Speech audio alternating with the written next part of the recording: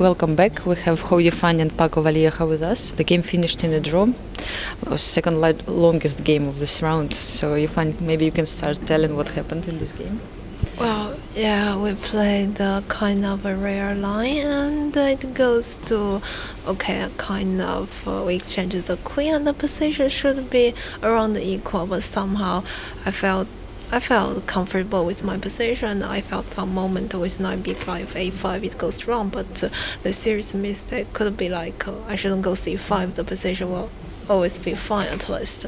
Okay, but later on I thought Paco played very good. We start from the move like rook c8, h5, and somehow I thought it was really bad for white. And well, did you still play g5 after h5? Yes, but then, well, I have my weakness on h4, and this b6 pawn could be protected by rook c6. I thought that only black could, play around, and okay, so I decided to go something more direct, but I think it doesn't really work out. I think maybe just at the move 40, black could try the move like h2 first, and then to play king d6.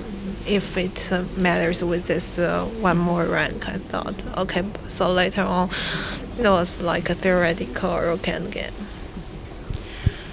Paco, what is your version? Well, okay, it was some little bit strange French opening, and well, at some point I was worse, I think. But then because of time travel a little bit, and she just played a few inaccuracies maybe, and then I was completely winning. And probably between move 35 and 40 I'm winning in different moments or something like that.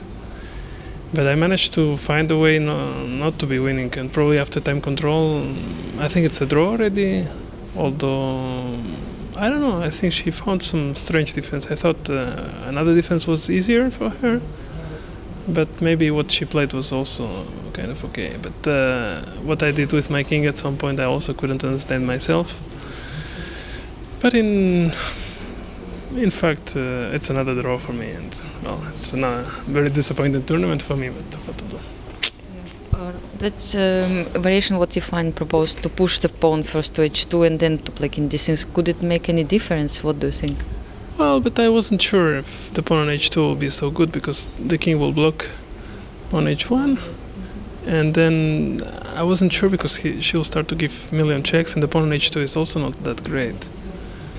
And because, yeah, I think the pawn on h3, I thought it could be also good, but in the game I just cannot manage to push f4 in good conditions, and maybe it's just a draw already. Although I didn't understand why she plays rook b1, rook b3 instead of just keeping the third rank, which seemed to me easier. But gave me this chance to go king d2, and I'm not sure. I felt like I had some chance already there, but maybe it's just in my imagination. Probably I was too tired already and too disappointed also to get this position after what I had, so I don't know.